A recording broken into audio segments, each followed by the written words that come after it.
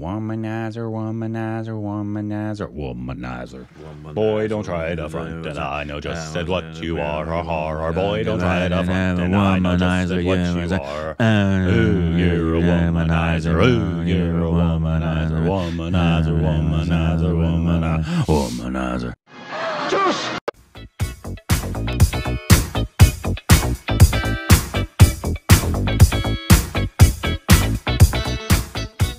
Hey, welcome back to our stupid reaction of Corbin. I'm Rick. You can follow us on Instagram, Twitter for more juice content. Thanks to Patreon, follow us to the account, subscribe, like button.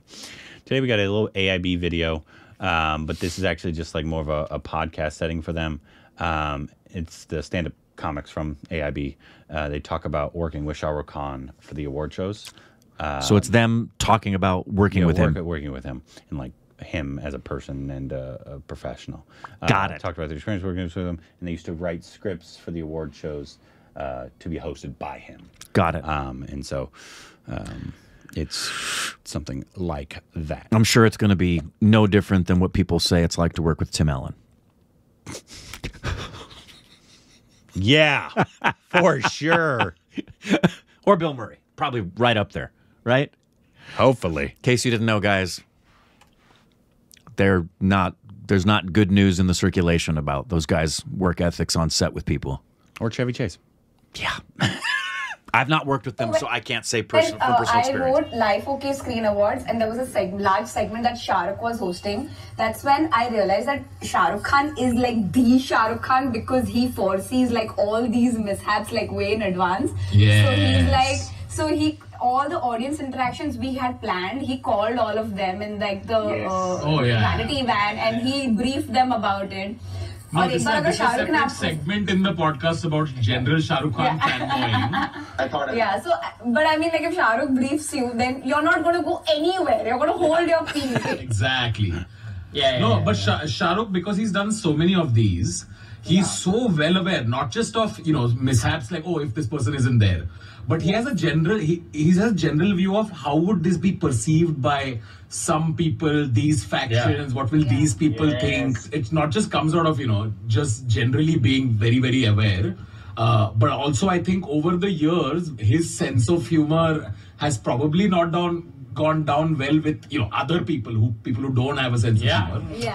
That you feel like he has borne the brunt of this. That's why he's now extremely careful. Shah Rukh Khan bearing the brunt of something is not just like one guy calling him kya kiya. Like Shah Rukh Khan bearing the brunt is like Mulayam Singh Yadav phone karega. Like it's that, right? It's that. It's that. That's hard because he's generally a very funny guy, right? Like he's a hilarious dude, and he's very witty off stage. You can have a conversation with him about anything, and you can imagine why that would get him into trouble in a world or an industry where everything is so PC, right? Everything is very like Sir ji, Saab ji, ye ji, wo ji, and he got in trouble for like very basic ass jokes.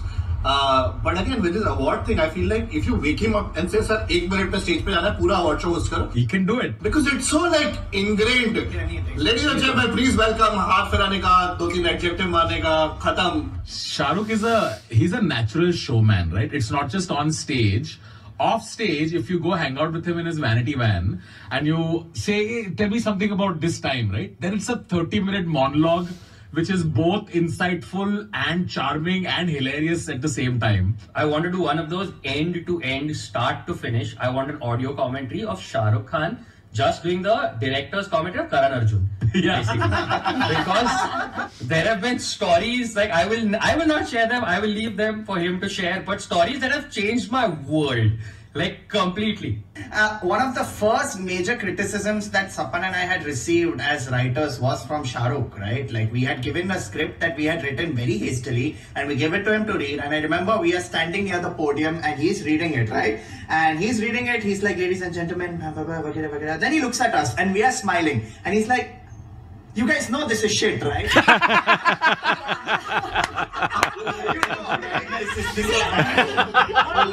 my God. That's hilarious. That's hilarious. You know what is written is garbage. That's great. See, the thing is, we wrote the good jokes of Shah Rukh, the monologue and all. This is where the client came and saying, guys, award का नाम बोलने में भी creative होते हैं. So let's not just say कि अगला award है best lyric. You have to say अगला award है वो जिसमें best lyric यानी कि वो जो गाने आप सुन. हमने कि सर क्या creative कर सकते हैं? So those he read. He's like, you also know this is bullshit. I said, yeah, sir, you also know.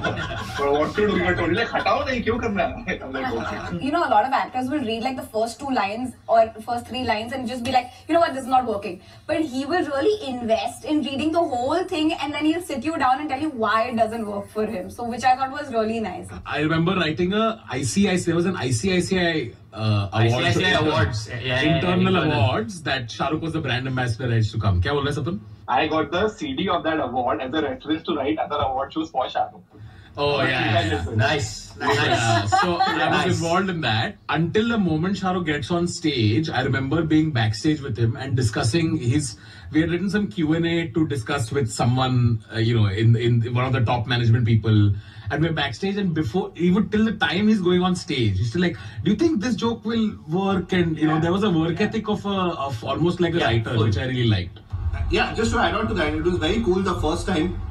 I think that was the first time I met him was the film fair that we wrote.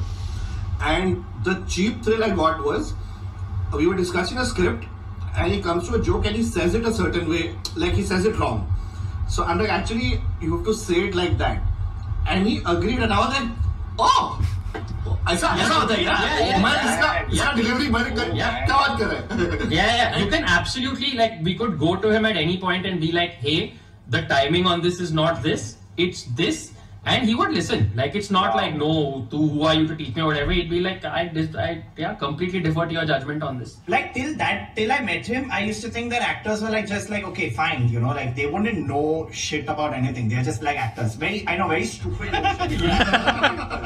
lot of actors are. Talking and I'm like, holy hell. He's talking about comedy and the shows he's seen, and he's spoken about like Carlin and stuff like that. And we also like, yeah, come see, we also do comedy club now. And come see comedy club. No, I'm saying this Shahrukh comedy store thing, I had a very dumb moment with him the first time I met him for some award show only. And the producers were introducing, he's a writer, he's also a stand-up comedian. So Shahrukh got damn impressed. He discusses stand-up, he's done it with all of you, right? That I've seen George Carlin, I've seen this, that. मुझे आगे नाम पता भी नहीं थे. So I'm like, yeah, sir, I've seen it. Then he's like, chal, so we'll write tomorrow. Come tomorrow, we'll start working on the script. So I'm like, okay, when do I come? So he's like, तू बता कितने बजे आना है? I could say, you are Shahrukh Khan, you tell me. But I had just started doing comedy. और मेरा comedy show पे spot था 7 मिनट का. So I am telling Shahrukh Khan कि actually कल मेरा 8 से 10 show है. Shahrukh is legit the only person who's like, because 3 to 6, 6 to 9, 9 to 10. I have a 7-minute show in this 3-hour window. We had written a gag once where we were like, kind of like roasting the other actors' bad movies, okay? So Shahrukh was like, this is a great joke, but I kind of need to level it out and I also need to name some of my bad films. So me, Azim and Angad were sitting and he's like, just name some of my bad movies. I'm like, Ashoka. It's a trap. So I went on, I'm like, Ashoka, Maya Memsa, Dalinga India, Ram Jane. And his manager's looking at me and she's like, Alright. Are we done with the Shahrukh fanboying? No, because we have not told the most important story. With the ICICI awards, like to take on what Sahil was saying, right? Like that he's a guy. Yeah. The first time we met him for the ICICI awards, he came to the set like some 1 hour before the show, and we have just sent the script out from our end. So we're like, right? We're like, padega kab? Like this script, right? Because he's come like an hour to go for the show. He has arrived. He has gone straight into dance practice because he's got like a dance, this, that, all of that. And we are like, fuck, this guy's not gonna know the script. Like he's just gonna go up there and say whatever he wants, okay? With some 20 minutes to go for the show, we get a call saying Shahrukh wants to see you in his room. Okay? So Shahrukh Khan comes out, okay, and there's 20 minutes to go for the show, and we're like, okay, now we're gonna have to take him through the script, all of that. Dude, I have no idea when and how, because he's come in costume, makeup, he's finished his dance practice. He sits down with us and he's like, हाँ तो पहले मुझे ये बोलना है, फिर ये joke, फिर इनका, and he knows every name, he knows every joke, he knows every line, he knows every cue, and we're just like, how? And in the middle of all this, Tanmay is all like, oh shit, the Manchester City Chelsea game is on or something like that. And he's like, yeah, Tevez scored. And I'm like, how do you know that also? How do you know that also? Like in the middle of all this. Like it makes no sense. That was the day I like, this man is a Jedi of some sort. Oh man, insane. I think Shahruk's story is a separate episode altogether. Yeah, you won't stop. You just keep going for everything. Yeah, I'm okay with making this one that episode. Like every time I feel fanboy about him, there's a part of my brain that goes like, chill, he's just a human being, like he's just a person, right? But he's the only one who actually evokes this in me. I don't feel that about legit fanboying, you know, it's legit fanboying because you're like, dude, this guy is like super smart. He's super smart, super he's very charming, you know, like when you meet him also you're like, oh shit, now I know why people like, you know, like fanboying over him. And he's nice. He's incredibly nice to you. And you're like, like he allowed us to chill in his vanity van when he was on stage. You know, actors don't do that. They're like, you know what, just get out. You're the writer. But we were chilling. We were hanging out with Honey Singh. It was kuch bhi ho raha tha that I find. We were like, this is just an amazing journey. You know, like what is happening? And the thing is, if you are in Shah Rukh's vanity or if you're part of his project, then all the other celebrities around you also like, oh, they treat you nicely because Yes. It was fun. Yeah. It's no shock. It's great when that actually turns out to be the case. Yeah. When a mega, like, it's not even just a star. He's in India alone, you cannot get bigger unless, you know, you could get the same level if you're Rajnikant or Salman. If you haven't seen David Letterman's time with him, it's really great because it's not only highlighting those things, but Dave is just being himself, and he's being like most Americans. And you see on Dave's face the astonishment of what it means to be Shah Rukh Khan. And him saying, I had no idea. The level of superstardom that this man has.